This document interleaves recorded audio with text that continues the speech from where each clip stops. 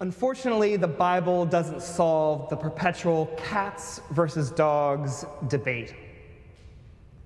Famously, cats are never mentioned in the Bible.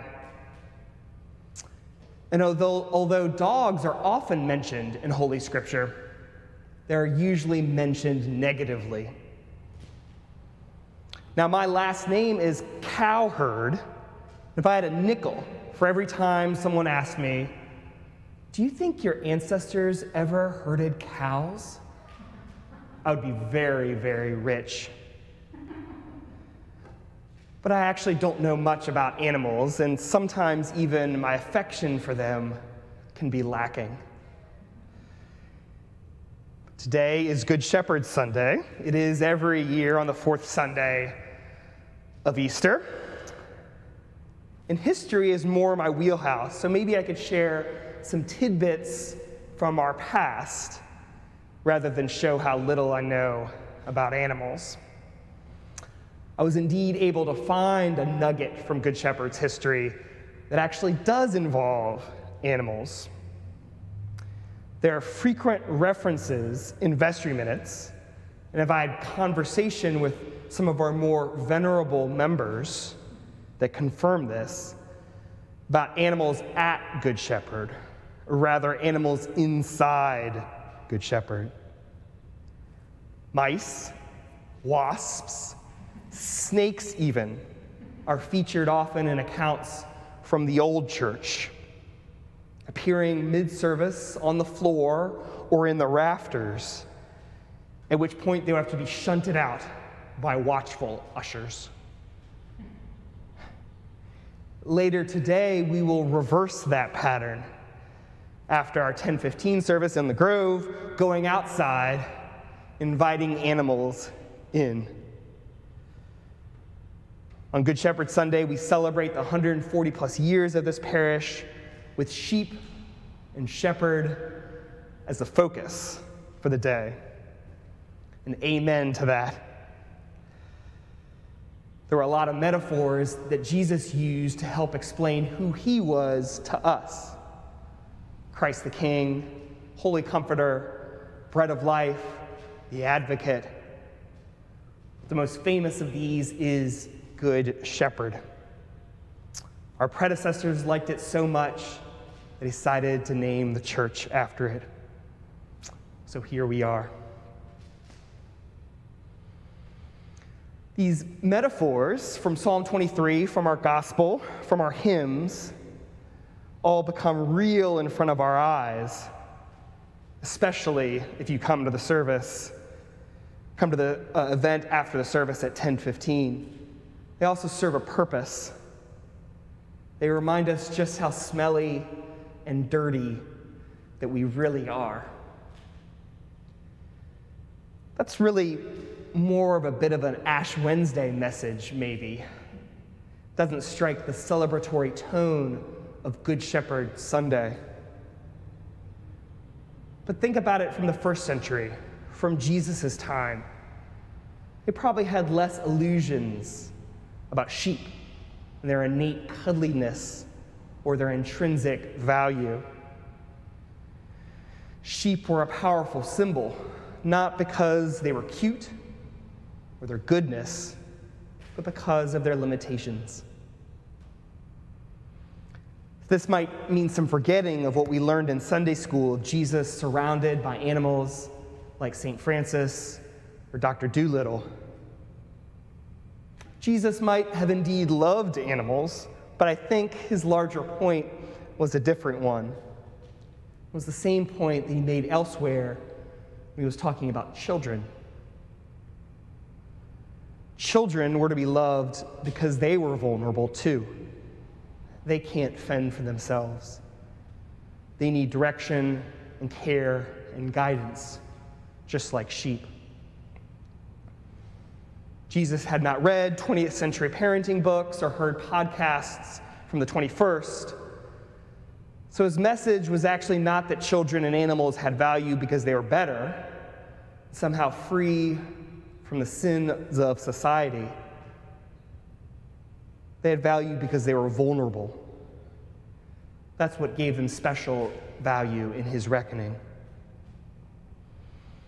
So that's one thing, but then the idea gets tougher, because Jesus keeps calling the disciples children, keeps calling them sheep.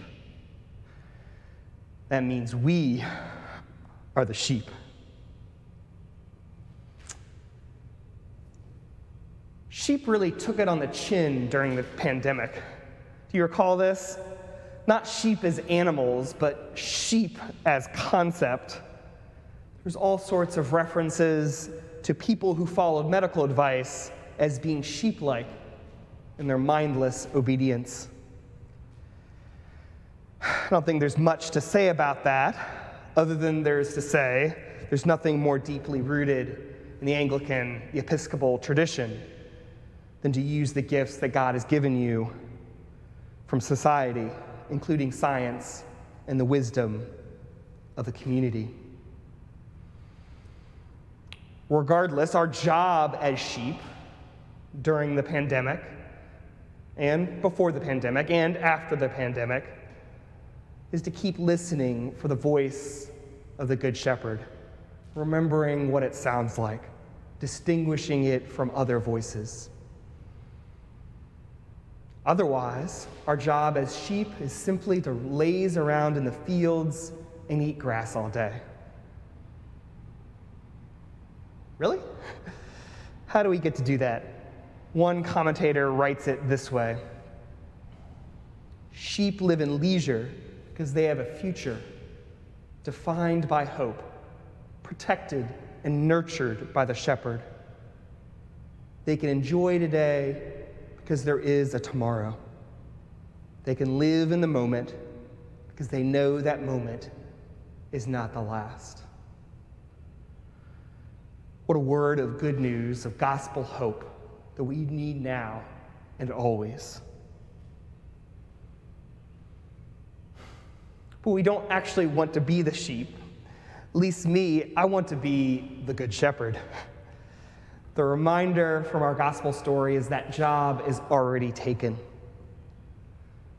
Jesus doesn't need, furthermore, a vice shepherd or an assistant to the regional manager shepherd. The church always tries to get back to that image of the Good Shepherd, even as it falls in love with other ones. During medieval times, it was Christ the King. During the Enlightenment, it was Jesus as philosopher-teacher. In the last century, this is my favorite, it was best friend Jesus, cool Jesus. But around the time that Good Shepherd was founded, there was a whole movement in Christianity about going back outdoors, getting closer to the earth, reminding ourselves of our connection to creation and our closeness to animals. That movement was responding, here's more historical tidbits, to urbanization and industrialization, and included the founding of the YMCA, the Fellowship of Christian Athletes. Think Teddy Roosevelt, even the Boy Scouts and the Olympics were a part of this larger movement. Closer to home, Shrinemont, the Diocese of Virginia's Camps and Conference Center, was founded, in part in order to get people outside, communing with nature and with animals. There was a particular concern that clergy living in Northern Virginia and in Richmond were getting a little soft and needed to be outdoors more. That was more than 100 years ago. So it's safe to say the church always needed to be reminded about Christ, the Good Shepherd. Maybe that's why we got named what we did. Luckily, the call of the Good Shepherd is a powerful one. It's comforting, like a nudge to a wayward lamb. It's also fierce in protecting us from wolves and other danger. We've all heard that call in some way. That's why we're a part of this community. Nothing makes me happier than to hear stories about how people found their way, heard that call, how parishioners chose Good Shepherd as their parish church. My story of that is simple. I interviewed with Christine 3+ years ago, and at some point she said, "Charles, there is resurrection going on in this place. I know it because I've experienced it in my own life. It's happening here too. You've seen it in your life. Resurrection is happening at the Church of the Good Shepherd." Those were powerful words from my future boss. 3 years later, I'm still here. I share that, and you could say, that's a good narrative of decision making. She said it, you heard it. She chose me to come, I chose to do likewise. But here is actually what Jesus said about that dynamic, about his voice and his call. He said, "You did not choose me, I chose you." We're not here because we chose to, but because someone else chose us. Here's a sampling of how some of you described how you got here, how you chose to be here. This one happens a lot. People say, "We showed up one day and we never left." People say, "Our neighbor said we should try it, and now couldn't live without it." This one touched me. Someone said, "We were on our way to leaving, going to another church. Something pulled us back in." My favorite is this: "We joined because of the discount at the preschool, and now I'm on the vestry." What do you call that sort of choosing, that sort of behavior? You can call it the Holy Spirit moving the hearts and minds and bodies into this church. Or you could call it a bunch of sheep hearing the voice of the Good Shepherd, becoming the church of the Good Shepherd. Amen.